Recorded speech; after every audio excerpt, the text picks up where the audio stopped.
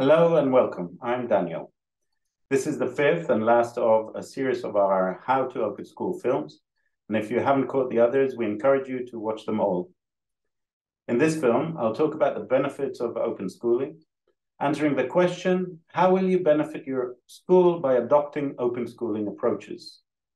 We know that you're probably doing some open schooling already through visits or excursions or working with your community. And we also know that certainly if you're doing it on an ad hoc basis, it can be time consuming and requires skills and behaviors which are outside the norm. So why are we encouraging you along this path? Well, first up is how open schooling benefits learners by expanding pupils' horizons and raising their aspirations. The project basis of the work helps them to develop essential skills such as communication, teamwork, critical thinking, but more than that, students can relate their learning to real life and are more confident when it comes to participating in the world around them. Next, for teachers and school staff. As well as improving teaching and learning, open schooling provides unique professional and personal development experiences. For schools, it's a huge opportunity to nurture your relationships with local and expert communities.